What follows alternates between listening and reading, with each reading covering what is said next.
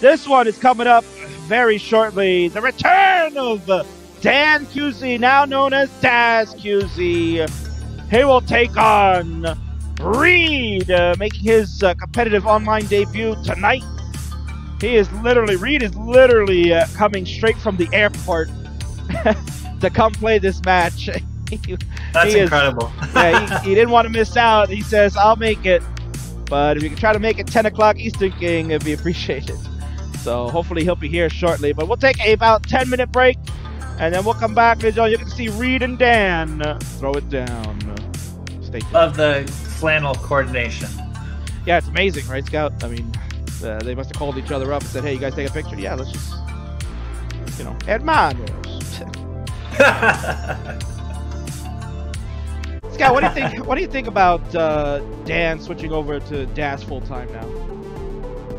I get it, because I had to do the same thing. I wish I had able to get the max outs and great tournament plays before switching over, like Dan was able to do. But yeah, I think a ton you can do within the game in Daz.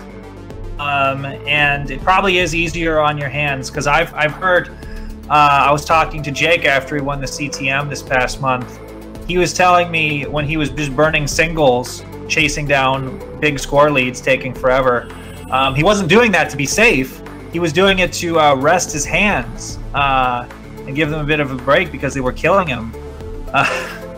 So hyper tapping is not an immediate cheat code to winning. It can be exhausting for your hands, can take a toll. So, I get it with Dan switching over.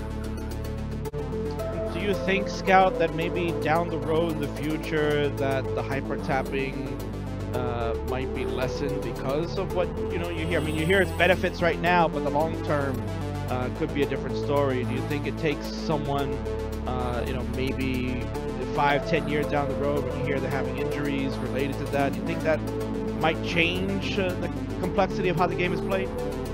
It's possible. I was never quite into esports before the CTWC, but I know I've heard peripherally things about traditional esports, like the longevity of careers being kind of short, kind of people in the early 20s kind of peaking there because of the stress on their hands.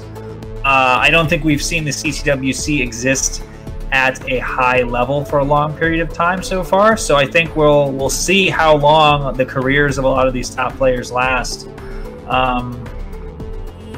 Sure, we're kind of entering the third year of kind of the new era of the hyper tappers and the crazy community growth. So I think we'll see.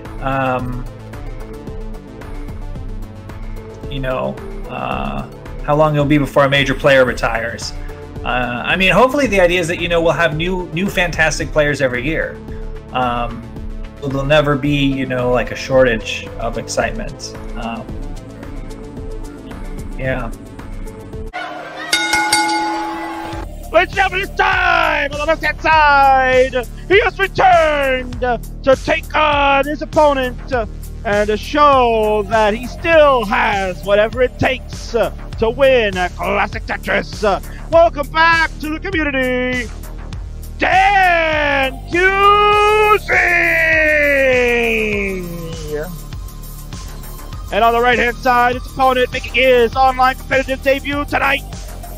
He is absolutely going to show the world that that round 0 win over Alex Kerr was no fluke, and that he's going to get his retribution against Dan. Welcome, Reed!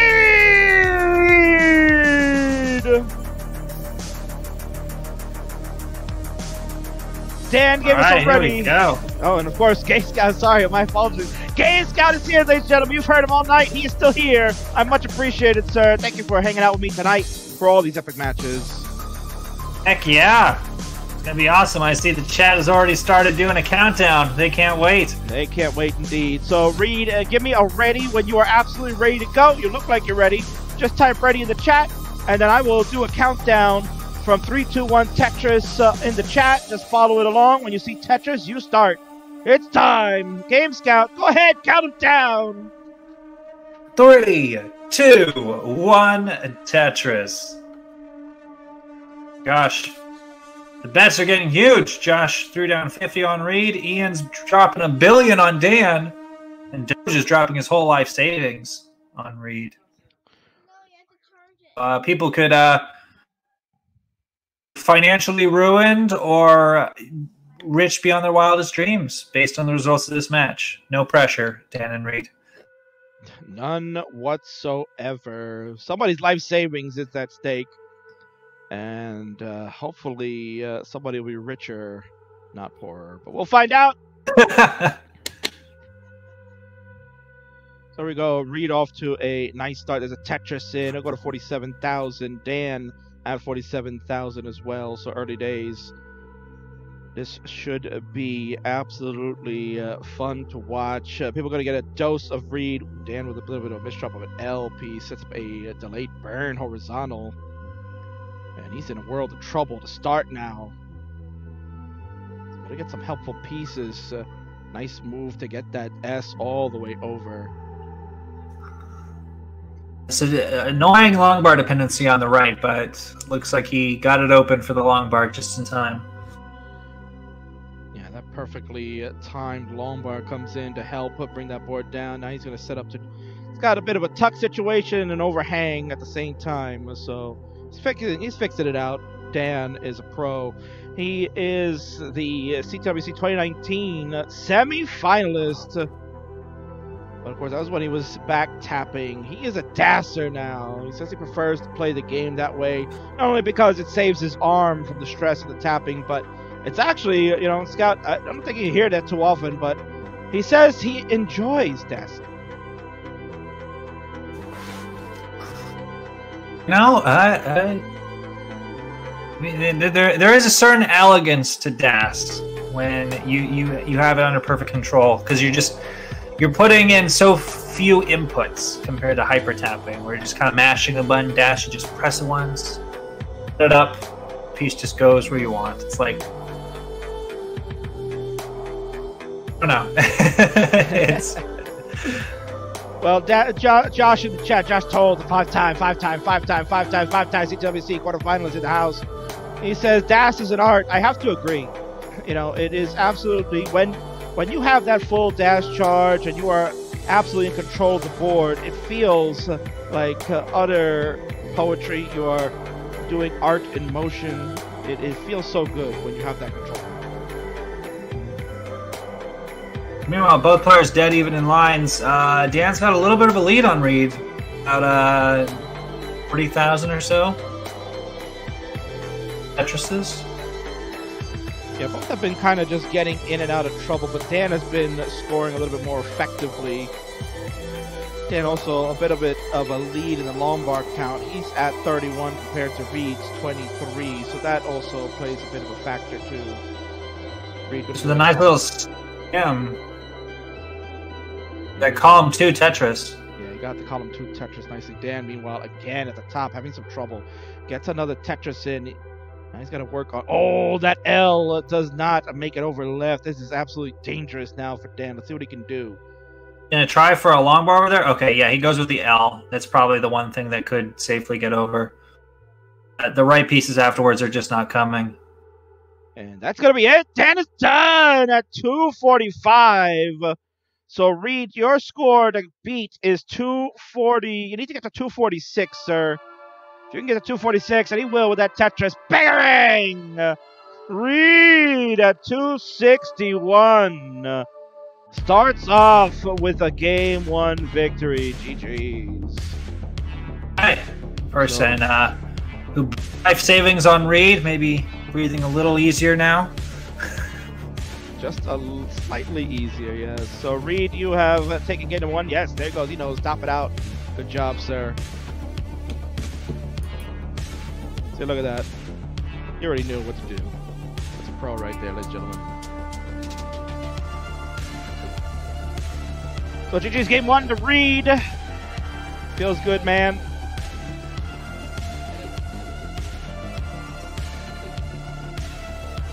Dan is ready to go.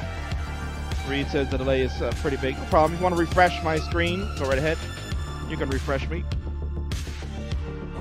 And Reed is ready to go. So let's do it.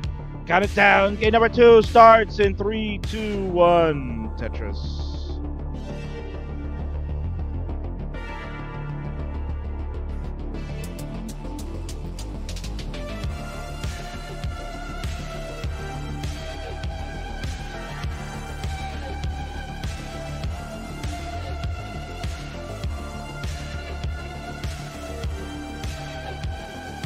Reed draws first blood with that double. I'll add a triple along with it. There comes the long bar. He'll get the Tetris. Reed at 30,000. Dan at 3,400. Dan's a little bit of an uncomfortable spot early. Oh man, this could be really dangerous. Oh, that J is absolutely painful to watch. And that's going to be it. Dan is done at 7,900. Oof. Oh, dear. Yeah, that was a tough situation early on where it's like one misdrop at that height can just cut off entire access to parts of your board. Not much. Yeah, not much you can do at that point. So, Reed, 82,000. Yeah, there you go. He heard the 5,900. You got way more than enough. You will take game 2 quickly. GG's.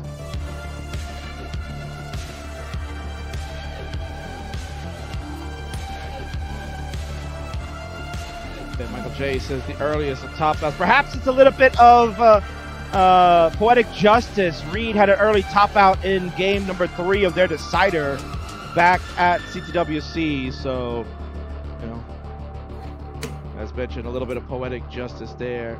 3, 2, 1, Tetris. You guys are ready to go for this crucial game 3 now for Dan. Scout, did you really think that Dan would be already in a crucial game 3 this early?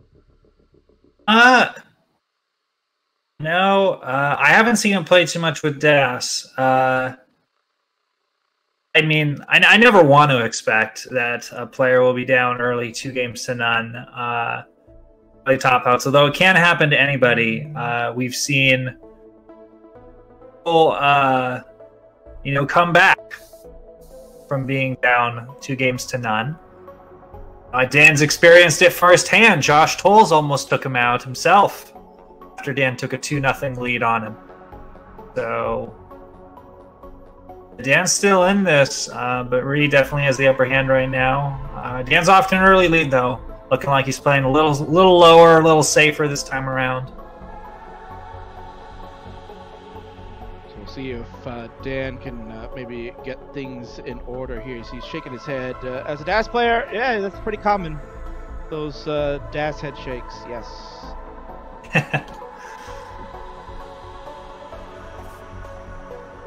Meanwhile, Reed is pretty much playing pretty effective here, Scout. He has maintained good boards throughout. Didn't really get a high score in the first game, but was kind of just, hanging in there. Didn't let the board get out of sorts. Stayed with Dan throughout until Dan had the top out. We didn't get to see too much here in game number 2 due to the early top out. But for the most part, and you saw in the warm-ups too, Reed has a pretty good DAS control. So that is coming of a top 48 finalist. Absolutely.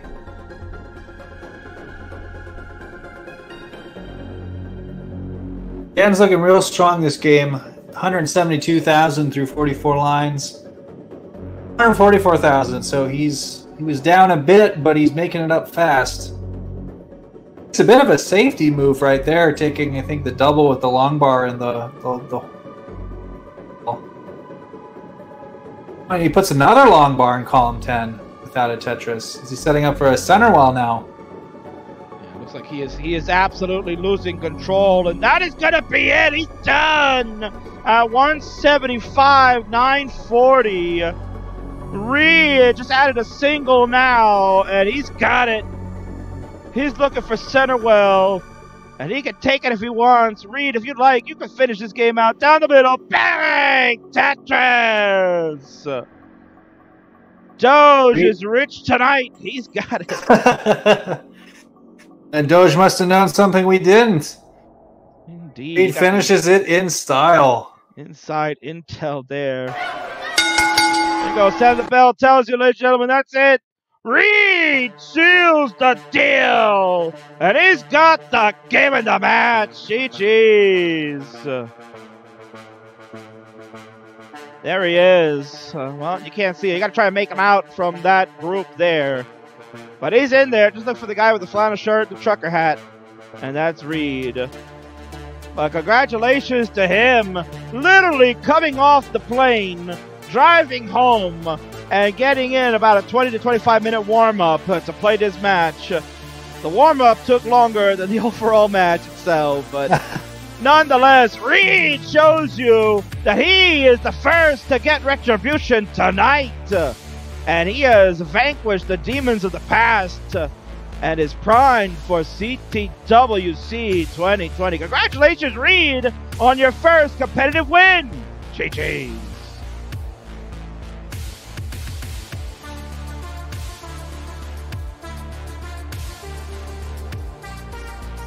It's got pretty amazing that that happened that quickly, honestly.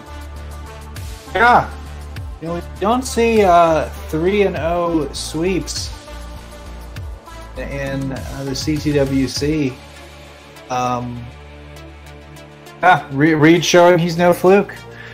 I don't know if maybe it was just a little rusty dash control for Dan tonight.